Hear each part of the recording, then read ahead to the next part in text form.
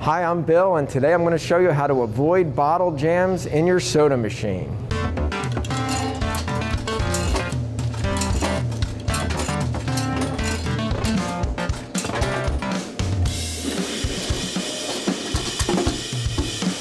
Happy Vending.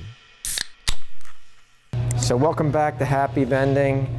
If you have a soda machine like this stack machine, it's a Merlin 4, and you're having bottle jam issues, the first thing you want to check is that you're loading the bottles properly into the machine. Now, most Royal machines like this have 6 columns in the front and then 6 columns in the back. And when you're loading bottles, the products in the front columns, you want the cap of the bottle to go toward you. And then the bottles in the back column, the caps should aim toward the back of the machine. And the reason for that is you don't want the caps of the bottle hanging up on the center part of the machine. It creates bottles that tilt like this, and that leads to jams. Now, if you have a machine that doesn't have front and back columns, like a Dixie Narco 501E, then all the bottles are going to be in one direction, and they usually in those machines the caps of the bottles go toward the back, and if they're too deep, the 2 bottles are right next to each other with the caps going to the back like this. Something else to keep in mind if you're having issues is making sure you have the proper shims in the machine. Now, if you have 16-ounce bottles like these guys, and you have a Merlin 4 like this, there is a shim that goes in this machine so that the bottles don't get jammed in the rotor. And it's this right here. See this? This little piece fits in there.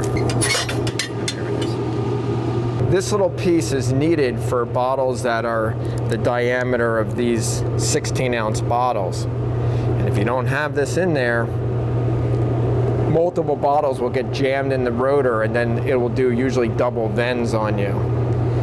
If you have 20-ounce bottles, this piece is not necessary.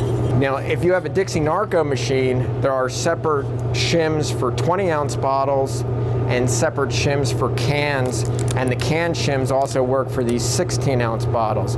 Once again, make sure you have the proper shims in the machine. Something else to consider is if the bottles are too squishy for vending. These consumer water bottles, these 16-ounce water bottles, whether they're Dasani or Aquafina, sometimes they don't vend very well because the plastic is so thin. And if you're trying to vend bottles like this, what you might have to do is just not stack them real high up. I usually have them in 2 columns and don't go more than halfway up on the machine. If it's a really squishy bottle, I don't even go up that high. The way to avoid this is to get the 20-ounce vending water bottles that the bottlers provide. They have a firm plastic shell, and they typically don't jam like these could possibly jam. And the final thing to keep in mind, if you're using one of these Royal machines with the wider columns, they have what are called friction sheets in them, which prevent bottles from bridging. When a bottle bridges, it gets stuck like this in the column, where the 2 bottles create a bridge, and then they don't fall down in the machine.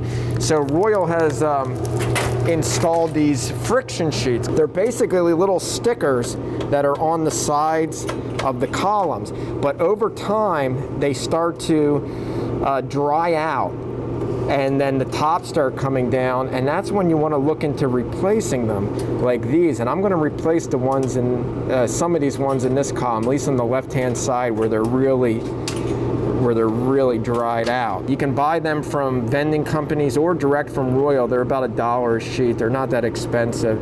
If you have cans in the column, you don't really need to even have them in there. You can just take them out because cans typically don't bridge.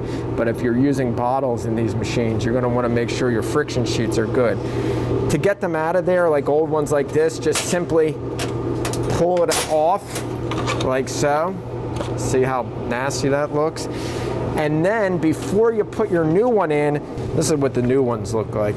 They're just basically stickers made by 3M. They're a plastic that is smooth.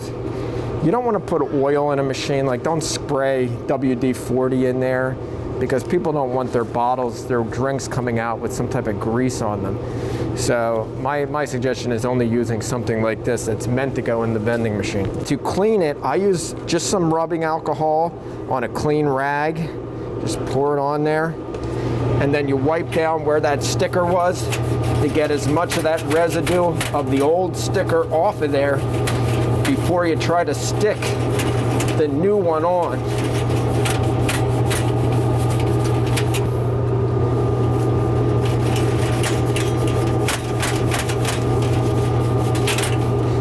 All right, let's rip the other one out.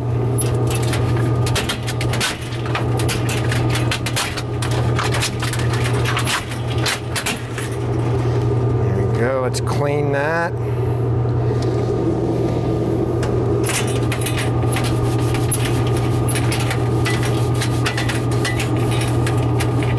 The rubbing alcohol dries pretty quickly, so it won't be long before you can just put your new friction sheets on there.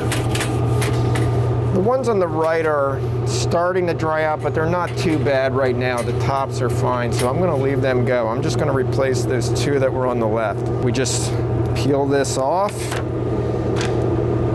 and just try to line it right up where the old one was. You want to get it over that metal lip there.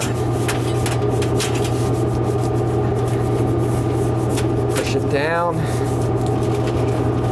Top in, good. There we go, that's one of them. Let me do the second one.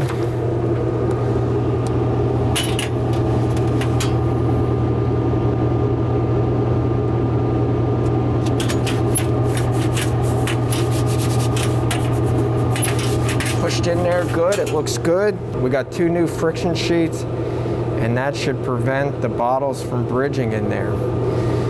Something else too you want to watch is make sure your front product stop and your back product stops are set properly for the length of the bottle. You don't want too much play in your columns. That can lead to bottle jams as well. Hopefully this helps you prevent some bottle jams in your machine, and as always, happy vending.